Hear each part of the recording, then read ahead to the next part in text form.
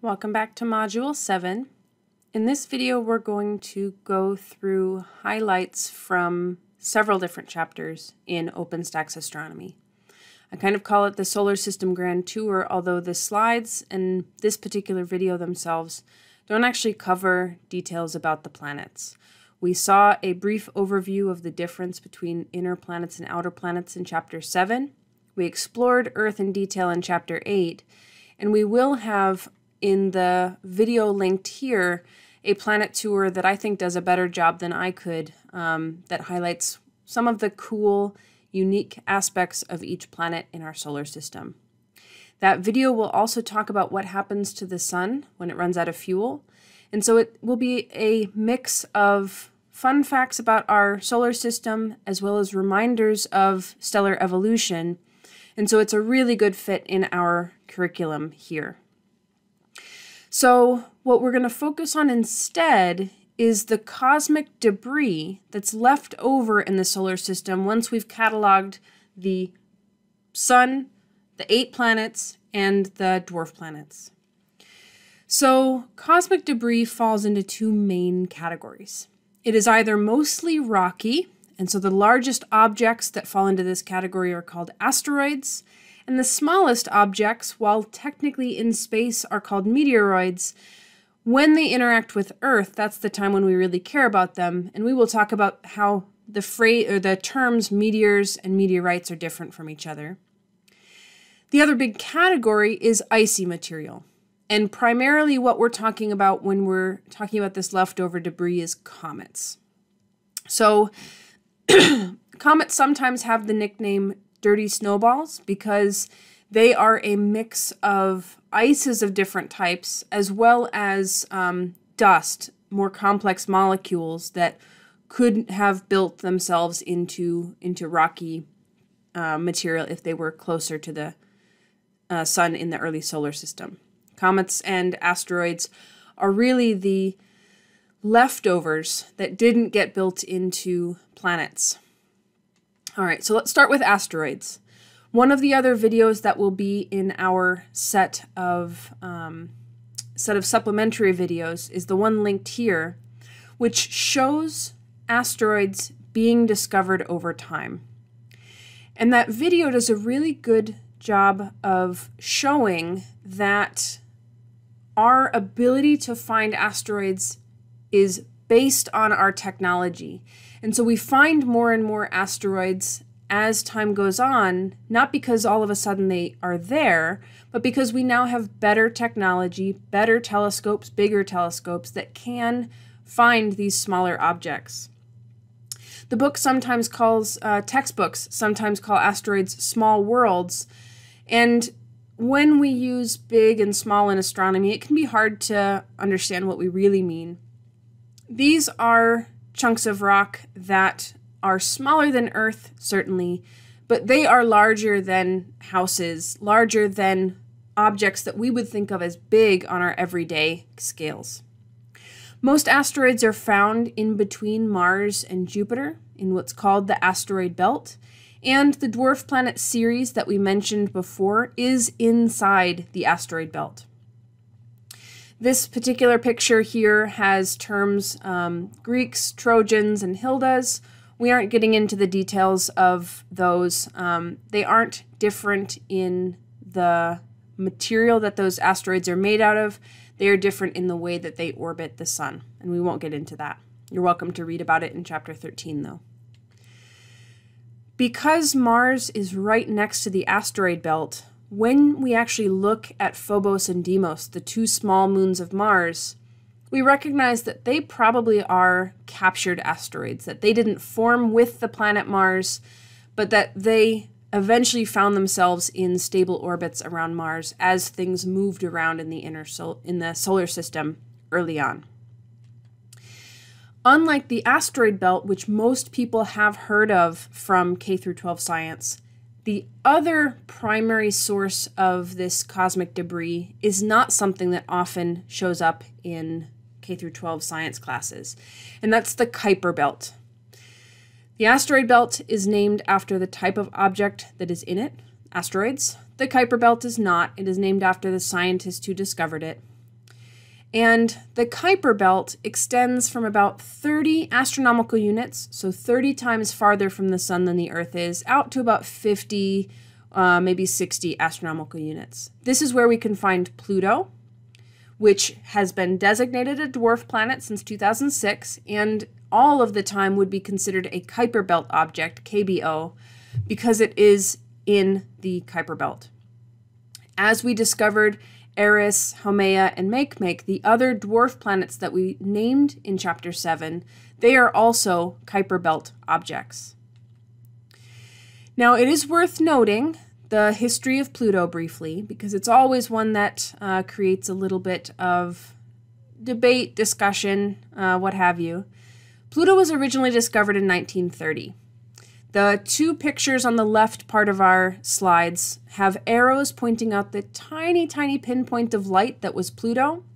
And these were two separate images taken of the same patch of sky. And it was Clyde Tombaugh who discovered it by having a blink comparator. So the two slides, rather than having to have like the world's toughest spot the difference puzzle, they go into a machine that at the time took these glass photographic plates and basically created almost a two-frame GIF, you might think of it, that is going back and forth, and you can see the object move back and forth. Follow-up observations showed that this was indeed an object that was moving against the background stars, and as it was tracked more and more, the orbit showed that it was orbiting the sun. It was named a dwarf planet in 2006, and at that point we really didn't know that much about it. The very first time that a spacecraft got close-up observations of it was in 2015, when the New Horizons mission took the image that we see here on the far right. Scientists are still working to study all of that data that was gathered by the New Horizons mission. It was never intended to orbit Pluto, and in fact, it was on a big slingshot out past Pluto to get close-up imagery, and then beyond to study more Kuiper belt objects. Pluto is the largest of the Kuiper belt objects, and there's a lot that we don't know about these objects. This image here shows in yellow the path that New Horizons took through our solar system. Out from the inner solar system, you can actually see a small bend in that line when it went past Jupiter. That's called a gravitational assist. It was actually able to speed the thing up. And we see where Eris, Haumea, and Makemake were at the time of that Pluto flyby. There's not going to be a study using New Horizons of those other dwarf planets, but we do have the ability to see other objects that are along that path.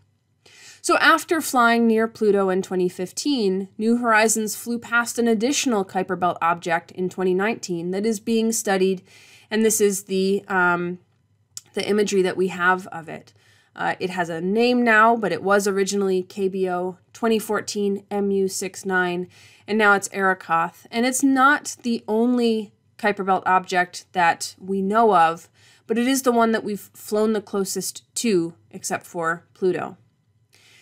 So it is something where the New Horizons mission is ongoing and will continue to give us useful information. But it's also important to recognize that these Kuiper belt objects in general, they are a mix of rocky objects and icy objects, and they're all roughly in stable orbits around the sun at those very, very big distances. The objects that have orbits that bring them into the inner solar system are comets. So the same kind of category of stuff that is in the Kuiper belt, but also in a region that's even further away. So comets are mostly made of ices. They're sometimes called dirty snowballs, and they have a central nucleus, a central solid region that can be between 1 and 100 kilometers across. So these are the size of cities, much larger than asteroids tend to be. And those ices that they're made of tend to be water ice, carbon dioxide ice, methane, ammonia, things that in the inner solar system would have been in gas form as the solar system formed, but in the outer solar system, they were solids and able to collect into these comets. When they get near the sun, the nucleus sublimates. Sublimate is the fancy way of saying it goes from a solid to a gas. If we think about the word melt, we're familiar with that word. Melt means go from a solid to a liquid. An ice cube can melt. But in space, because we can't have liquid water, it goes straight from a solid to a gas. If you have ever had dry ice at a party, the kind of thing that it keeps things cold and has this kind of cool effect of like fog, sometimes used at Halloween parties, the process that you're seeing with that dry ice is sublimation. The carbon dioxide ice is going from solid to gas form. So near the sun, as the nucleus sublimates, it makes two different tails. And one really, really important thing for us to understand is that those tails are not behind the comet. Instead, those tails point away from the sun. The reason that they develop is that gas is created because it's warmer, and then the solar wind basically causes those atoms, those molecules, to speed up and move away with the solar wind. So when you see comet tails, they aren't flowing behind them like someone with long hair who's running through a field. That is being blown in a very particular direction away from the sun. Now, short period comets, ones where we see them come back more than once, and it takes less than 200 years to come all the way back around. Halley's Comet is one of the most famous of these. They come from, in general, the Kuiper Belt. They have their outside part of their orbit in the Kuiper Belt. They come into the inner solar system and then back out again. Long period comets, more than 200 years to go from one sighting to the next, or we only see them once, they actually likely come from a region that is even farther from the sun, called the Oort cloud. Now, the Oort cloud may contain over 1 trillion different objects, but it is extremely far from the sun. This diagram here can be tough to understand fully. The line through the middle is a logarithmic scale. So from the sun to Earth is 1 astronomical unit. The same amount of distance on the screen is representing 10 times the amount of distance, and so on. And it shows us Voyager 1 on this diagram. Voyager 1 is the farthest human-made object that exists from the sun. It was launched in the 1970s. It's been moving away from the Earth very quickly ever since. And it is the furthest thing away from the sun that we as human beings have created. It is a little over 100 astronomical units away from the sun, but the Oort cloud doesn't start until about 1,000 or 10,000 AU. So we are nowhere close to being able to study objects in the Oort cloud unless they come as comets into the inner solar system. But we do know what they're likely made out of. It's just something that we need to be aware. It is difficult to study things that are far away, small, and they are not very shiny. Keep in mind, this is an Oort cloud that is surrounding the sun. We can still study all of the stars even farther away because those stars are very bright and creating their own light. Objects in the Oort cloud, they are not shiny, they are not big, and they are not creating their own light. Okay. So as a reminder, something I said before now in diagram form, comet tails point away from the sun because of the solar wind.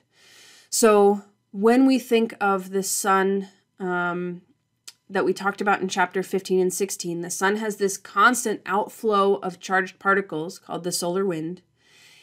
The Earth's magnetic field protects us from that. Comet tails kind of show us and helped us study the solar wind. And let me go back one slide. This comment here of the heliopause, we're not going to get into that detail, but that's actually where the solar wind slows down and becomes roughly the same pressure as the pressure between stars. So it's kind of like the sun is blowing a bubble, and that's the edge of the bubble. And Voyager 1 is right on the edge of that kind of pressure bubble. But the Oort cloud is still material in what we should consider our solar system. Okay, so comet tails point away from the sun, but when they are far away from the sun, comets do not have those tails. As a reminder, those tails show up when the comet heats up and sublimates. So the Rosetta spacecraft was a European Space Agency mission that orbited comet 67P in 2014 and even dropped a probe onto the surface to take really, really close-up images of that comet. So these pictures are the best, closest observations that we have of a comet. There are more projects in the works. There are more active missions that are studying comets, but this is one of the more famous ones. And it is worth recognizing that we can figure out the size of this particular object much easier than more distant objects. And if we were to gently bring it down to Earth's surface, it would be the size of a city. And in fact, I'm not going to have this link be something that shows up in our video playlist, but it's actually a set of images that shows what happens if you put the Comet 67P on famous European cities, since this was a European Space Agency mission. So it's kind of cool to see just how far it spans from one London landmark to another, or one Rome landmark to another. Okay. The last things for us in this particular video are the terms meteor and meteorite. And technically there is this term too, meteoroid, which is when they're in space. All of these terms are really describing the same general category of stuff, small, rocky pebbles or dust grains that interact with Earth. That's really the big difference between the asteroids and the comets. We can study those for their own sake. These terms are for describing things that affect the Earth. Meteoroid are when they are in space and will become part of a meteorite, which makes it to Earth's surface, or a meteor, the part that burns up as it goes through the night sky. Meteors are typically referred to as shooting stars. So if you've ever wished on a shooting star, what you are seeing is a small dust grain that is just burning up in Earth's atmosphere, and then it's gone. So meteoroids, the ones in space that make it all the way down to the surface, become meteorites, and then we can study them. They are basically portions of pristine space debris that formed when the solar system formed, or came from, we sometimes have rocks that were on Mars, but because of a impact on Mars, were put back out into the solar system and then headed towards Earth. Meteorites tend to be categorized based on what they're made of. We aren't going to get into those categories. I'm not asking you to memorize them. But they give us these different snapshots of what's available in the solar nebula as the solar system formed.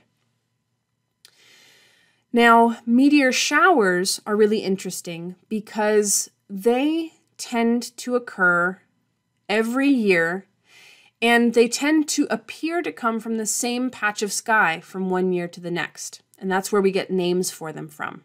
I'll have a list on the next slide as we finish up this video. But one thing I want to point out is that if we think about these railroad tracks, we know from understanding of railroad tracks that those are not actually physically coming to a point in the distance that just looks like it from perspective. Meteor showers do the same thing. They look like they're all coming from a single distant point, and that all of the shooting stars within a single meteor shower appear like they're coming from the same location. That is a perspective thing. So the name of the meteor shower comes from the constellation where that central point appears to be. So for example, the Geminids in mid-December, that is a link to a video that will be in our YouTube playlist. They seem to come from the constellation Gemini. And that video will show images of the meteor shower against a background labeled sky. So if you haven't really ever seen a meteor shower, I strongly encourage you to try to look for one. Most of the famous yearly meteor showers have a known source of all of those dust grains. Different comets or asteroids that have left behind basically these clouds of dust that we reach the same time every year because it's a physical patch of sky that we're getting, a physical patch of space that we're getting to in that same time, year after year. The two that are, in general, the strongest are the Perseid meteor shower and the Geminid meteor shower. So the Perseids happen in August, and they are probably the strongest meteor shower. But August is also a place where in a lot of locations on Earth, it's the cloudiest time of year. And that can be tough to actually have a clear night on the exact right days. The Geminids happen in December, and in Michigan it's super cold. But if you get a chance to, they are also a very strong meteor shower at their peak, and it always tends to be around the same time of year. Please be aware that sometimes it's a day before or a day after because our year is not a perfect 365 days, but it's always roughly around that time. And there's lots of resources to be able to look up on your own what those look like. So this is the end of our discussion of cosmic debris. And as a reminder, we have that separate planet tour video from Kurzgesagt that goes through kind of the fun facts of the planets beyond our initial discussion from Chapter 7. What we have left in this module is a section of Chapter 21 so that we think about how we figure out or how we study exoplanets, planets outside our solar system, and then Chapter 30, which is a discussion of life in the universe. So I will see you in those remaining chapters.